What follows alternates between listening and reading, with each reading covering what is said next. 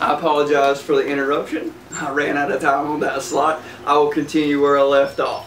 $543 billion in terms of what we would pay out in form of prebate to the general population is actually a little bit less than half of what it costs to simply comply with the current income tax structure.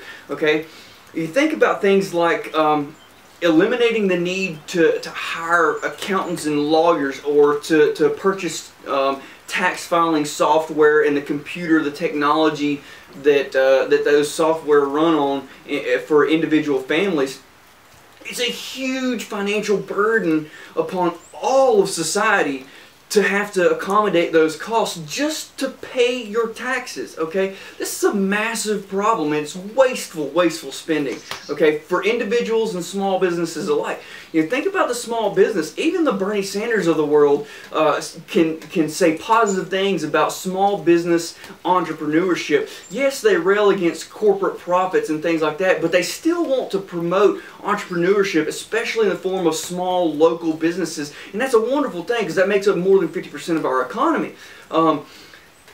But think about the difference in compliance costs for a small business to hire a team of accountants or lawyers to comply with the tax structure, because they're not reading the hundreds of thousands of pages of tax code in order to properly comply with the legal status of the tax code.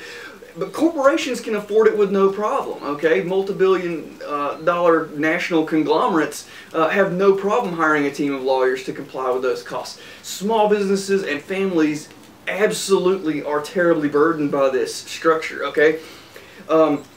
Things like standard deduction compliance, personal exemptions, tax credits, mortgage interest, and indeed the socialist mindset rails against getting back charitable contribution donations, particularly from the churches, from the church systems within various states and federal redistribution channels.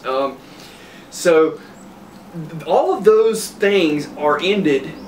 Deductions are ended, and so it's replaced by prebates, so you don't have to follow along with the new tax guidelines that are updated every year, and you don't have to worry about compliance costs or technological expenditures to file your taxes and things like that.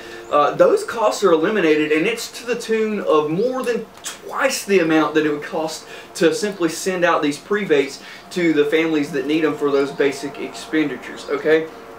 So I hope that you have enjoyed this third part of this series, that it's opened a little bit of the financial information up to you, and it's given you, hopefully it's given you reason to go look up some of these details and to find the charts and to start thinking about how inappropriate it is for our tax system, the way it's administered, and in terms of both financial costs to society, to individuals, and in terms of morality. Okay, it's just not right to apply a punitive structure for successes. Okay, it's a terrible mindset in my own mind to attempt to punish the successes of others simply because you believe one group or another is the victim of their successes, which is demonstrably untrue in the course of history. Again, I hope that you've enjoyed this, found it informative, and that you'll continue to follow along on this consumption tax series. Thank you, and have a wonderful day.